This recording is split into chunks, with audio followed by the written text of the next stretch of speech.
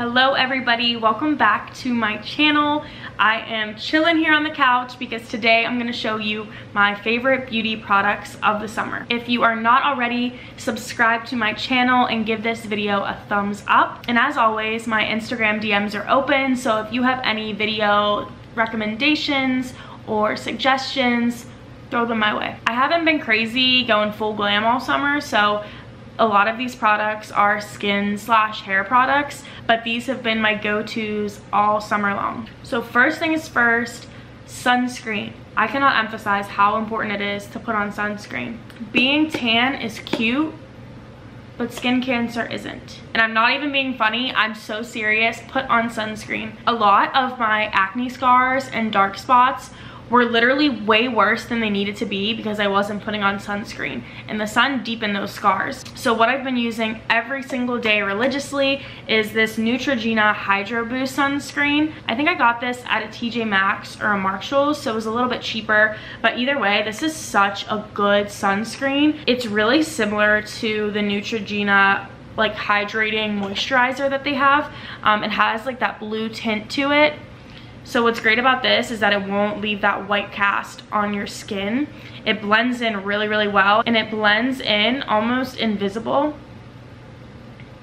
And it's not greasy at all. It does give you like a glow, but it doesn't look greasy. This is water resistant for 80 minutes, so if you are using this, remember to reapply. And again, do not skip the sunscreen. That was my little mom spiel. Next up has been my lifesaver all summer. I have been trying to train my hair so I don't have to wash it as much as I used to. I wash my hair about twice a week now, and I swear to you, my hair gets greasy the day after I wash it.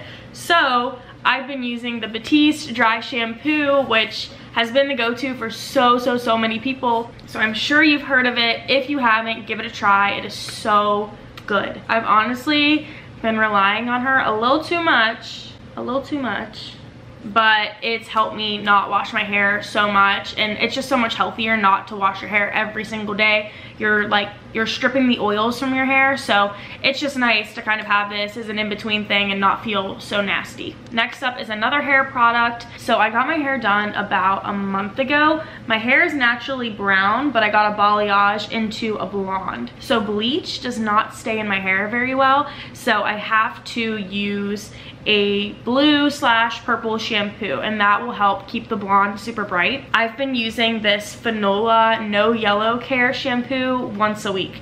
So I wash my hair twice a week. One time I use my regular Briogeo shampoo and conditioner, which is actually in my last beauty favorites video.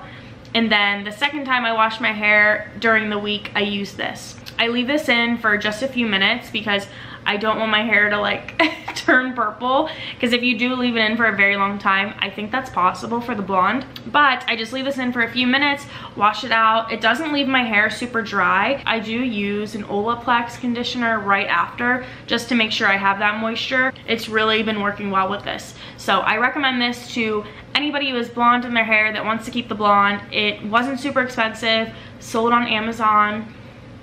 This has been my go-to. My next product is for the days that you are wearing makeup and you need to take your makeup off. I do not use makeup wipes. With makeup wipes, you're really dragging your skin and kind of pulling and tugging on it. And depending what direction you go, you're kind of helping gravity out. We don't want to damage our skin more than the environment and everything around us already does. So I have been using makeup cleansing balms. In my last beauty favorites video, I used the Drunk Elephant one and I loved it, but I heard great things about this Pharmacy Green Clean one. A lot of people have said they like this better than the Drunk Elephant one. So whenever I ran out of that, I went and I got this, and I love this. I'd say it's pretty similar, but this just has like a minty, fresh scent and feel to it.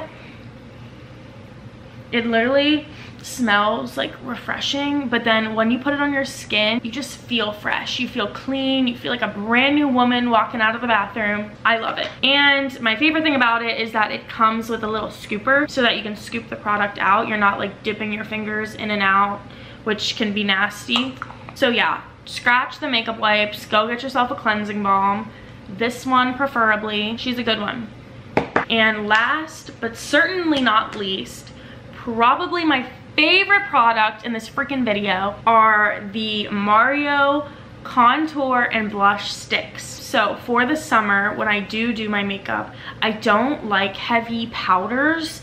I like a very natural and glowy and dewy look. So the cream products have really been in the summer. And once I heard that Mario came out with these products that are for everyday wear and they're not like super glam, I was like, let me go buy them. So I ran full speed to Sephora and got them. So I got the contour stick and then I got a blush stick. So for the contour stick, I got shade light medium.